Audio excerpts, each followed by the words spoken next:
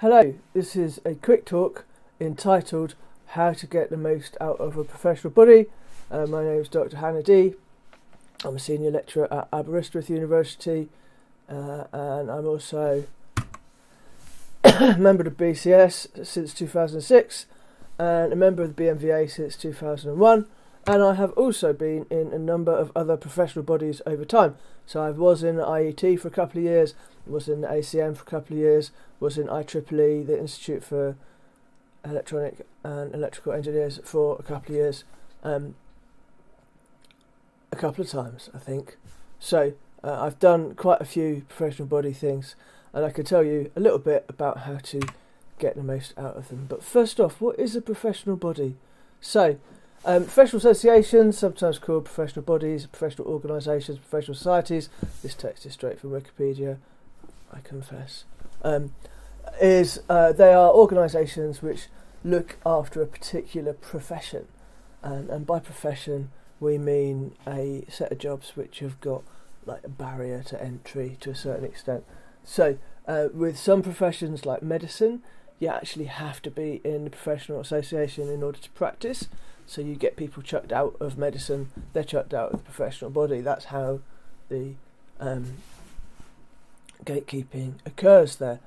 And the technical world is not at that stage, so it's not the case that you have to be a member of a professional body to write decent computer programs, but the professionalisation of computing is something that's very interesting, and professional bodies do some really useful stuff around organising, advocating on behalf of the profession, and also considering the public interest, particularly around things like ethics and so on. So professional bodies are kind of important across all sorts of different professions. If we look at the kinds of professional bodies, or the types of professional bodies that you computer people might join, the BCS used to stand for British Computer Society, but they decided that computers was not a word they wanted to be associated with for some reason, and they're now the BCS, the Chartered Institute for IT, and the BCS doesn't stand for anything. ACM is the Association for Computing Machinery, and that's like the US version of the BCS really. That's probably not the only thing they do, but they are very US centric. They have chapters in other parts of the world, but so does the BCS. ACM put on a lot of conferences and have a lot of journals as well. So my membership of the ACM has been to do with specific conferences. Same with IEEE, so the Institute of Electrical and Electronics Engineers is an institute which puts on some pretty major conferences in my field, and IET also puts on some pretty major conferences in my field. And my membership of all three of those, so ACM, IEEE, IET, has been to do with specific conferences. Often you'll find that the fee to enter a conference as a member is a greater discount on the non-member fee than joining is. So it's cheaper to join and then pay the member's fee than it is to pay the non-member's fee. So you join for a year and then there you go. Top tip. If you become a real specialist, so if you end up doing a really specialist kind of area, so I do computer vision, there are smaller groups that look at very narrow thematic areas. So the BMVA, British Machine Vision Association, cost me about 25 quid a year I think, can't remember, but that has a magazine and puts on conferences and stuff, and there you go. What can you get out of a professional body? Lots of meetings, you could go to talks, get status. So as I mentioned before, some organisations, some professions require you to have status, but there is a level of gatekeeping around the titles you can use. So if you are a member of the BCS, you can put MBCS after your name.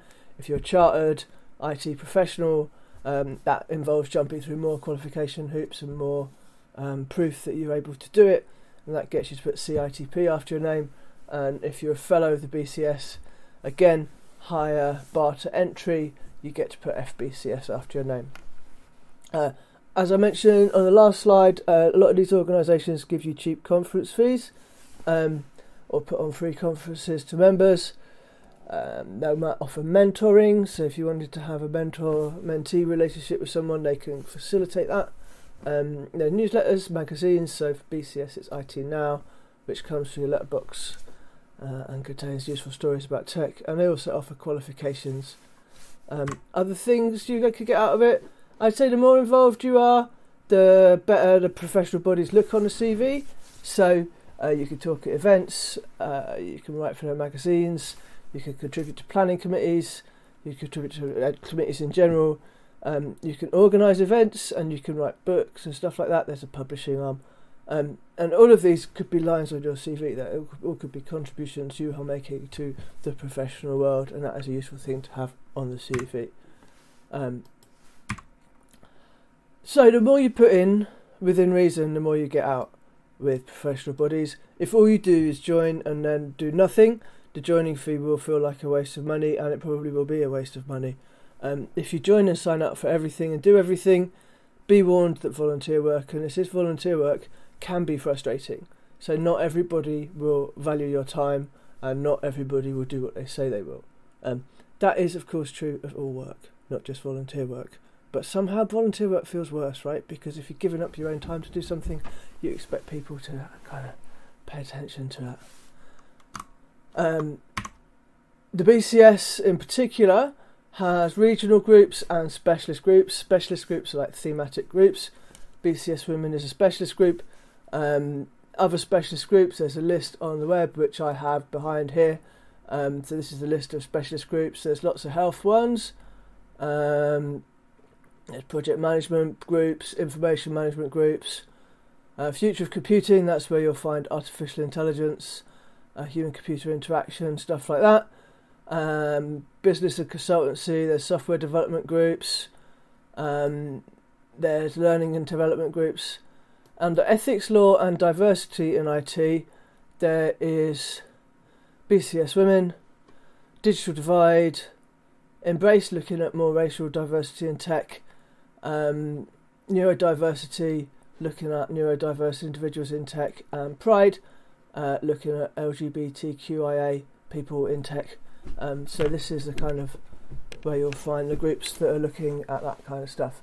The other thing that BCS offers that's probably worth mentioning is there's an office in London which BCS members can use.